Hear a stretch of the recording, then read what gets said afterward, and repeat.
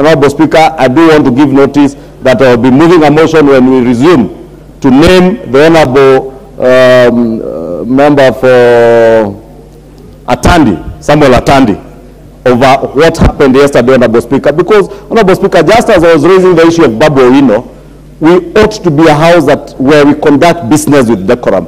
And on occasion, Honorable Speaker, myself and Honorable Pukose will point to issues where we are going out of order, Honorable Speaker.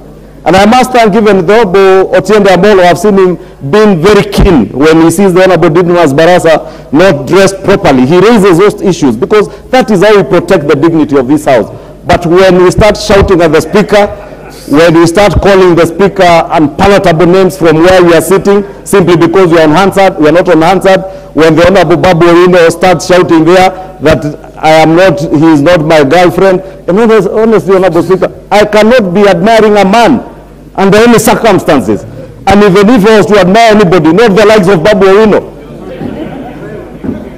There are enough women in this country to admire. I cannot be a business of admiring men. Therefore, Honorable Speaker, I want to urge all our colleagues, let us, I take this ruling, Honorable Speaker, with some heart, Honorable Speaker.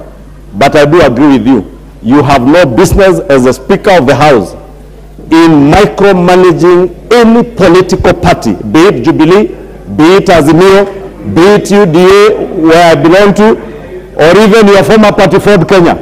The moment you resigned as a party leader of Ford Kenya, the members of Ford Kenya who sit in the Kenya Kwanza coalition, you cannot, as Speaker, now micromanage those speakers. And I want to agree, Honorable Speaker, that it is within your rights to allow our colleagues within the minority to put their house in order. And I want to wish them all the best as we go on recess, that they will be able to put their house in order and come and give us formidable opposition here and even outside, but not in the streets, here and outside in other engagements. Thank you, Honorable Speaker. John Badi.